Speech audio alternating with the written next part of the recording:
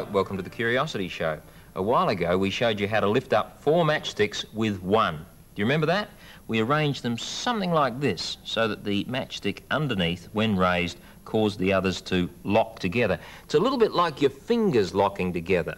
Well, using that technique, how many matchsticks do you think I could pick up with 1 matchstick? What's the maximum number? Figure it out for yourself and we'll see how close you are to the number that I can pick up. What I need to do, of course, is to keep the matchsticks very close together. There's 2, 3, 4, pushing them as close together as possible.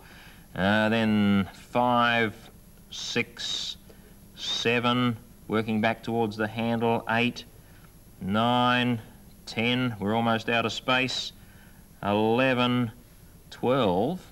I've got just enough to hang on to here, and I'll use the 13th matchstick as the locking device across the top.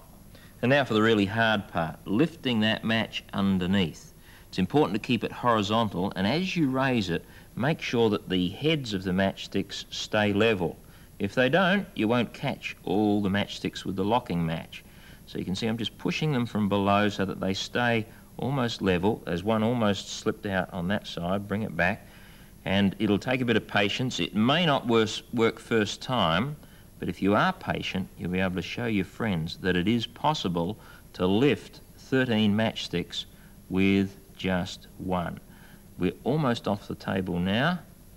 We haven't lost any matchsticks yet. That one's almost gone. So is this one on this side and the one near the end. Now that one's almost slipped out, and so is that one. They're back in position. The locking match has got all of them trapped, I think. And so here's the last part. Up off the table. There we are. 13 matchsticks, all held up by just 1. Try it on your friends.